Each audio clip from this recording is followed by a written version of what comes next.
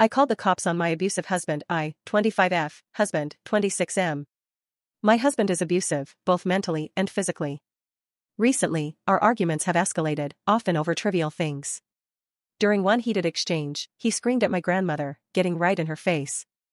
I tried to record him for proof, but he chased after me to take my phone. He pushed me to the ground, grabbed the phone, and when I tried to get it back, he choked me to move me out of the way. He also shoved me down hard in another room. Anytime we argue, he threatens me by saying, "Do I need to slap you around?" He's hit me several times, and it's only gotten worse recently. He's an extremely angry person, losing his temper over the smallest things.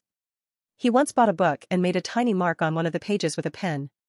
It was barely noticeable, but he started hitting himself in the head repeatedly. His head was bruised from doing this, and he admitted to feeling off the next day. Our son saw him do this once, and then our son imitated the behavior. This environment is not safe for our kids, and I know I can't keep them in it.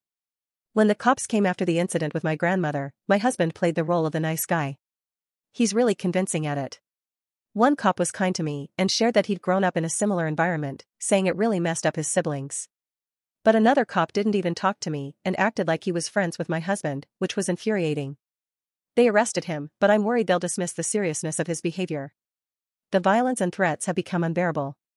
He loses his temper at the slightest things and turns violent without warning. This unpredictable behavior makes me anxious for my safety and my children's. Now I'm scared about custody. I don't trust him at all, and I want sole custody, but I don't know if I can get it. I fear for my safety and my children's, and I'm not sure what to do next. How do I protect my family from his violent and unpredictable behavior? I need to find a way to ensure we're safe and figure out how to move forward.